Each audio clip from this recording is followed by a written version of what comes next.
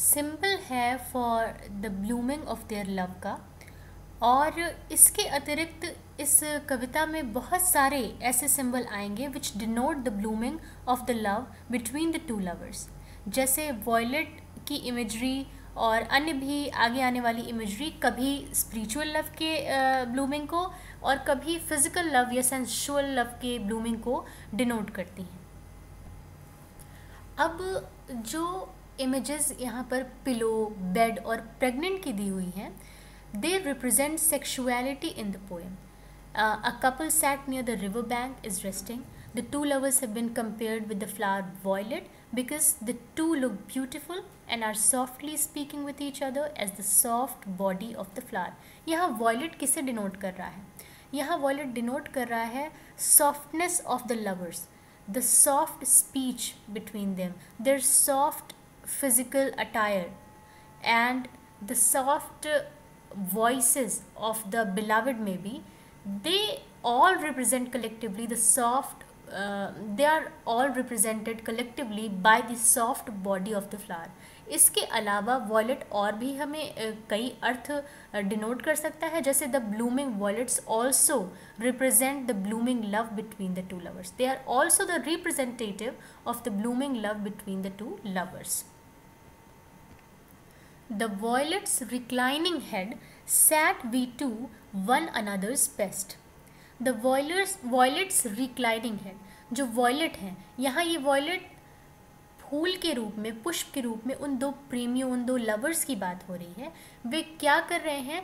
They are reclining or resting their heads upon the river bank, just like a person, a tired person rests his head upon the pillow of a bed.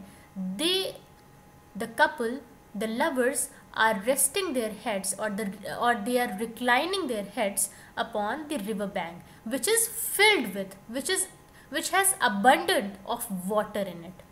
Sat we two, the lovers are speaking to each other that we two are sitting here peacefully, one another's best. We are best for each other.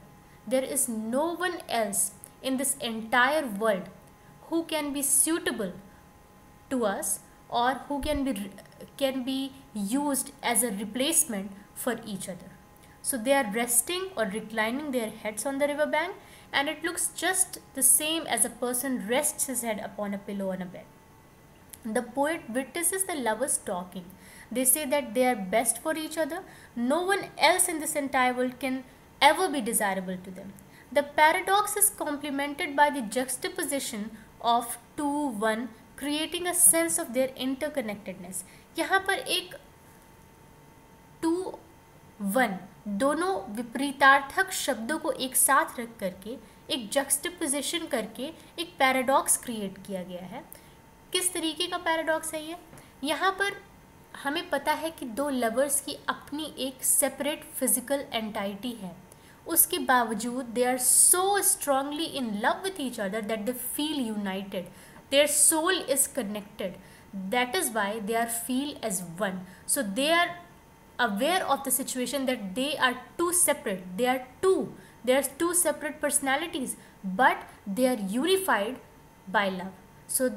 So the juxtaposition of two one is creating a sense of interconnectedness, that despite knowing the fact that they are two separate entities, they are one.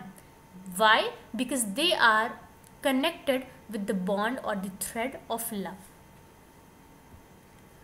Our hands were firmly cemented with a fast balm which thence did spring.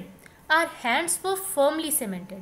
उनके जो हाथ हैं वो firmly यानी बिल्कुल दृढ़ता से cemented यानी clasped हुए हैं, लेकिन ऐसे clasp नहीं हुए हैं कि साधारण तरीके से join हो गए हों. सीमेंट की तरह बिल्कुल strongly clasp हो गए हैं with a fast balm. And when they are clasped together, when they are joined together, it is creating a fast balm. A balm. Why is a balm used? A balm is used to relieve pain, to heal the wounds, to heal the entire wounds, to heal the internal wounds, the wounds that cannot be seen from common eyes. तो ऐसे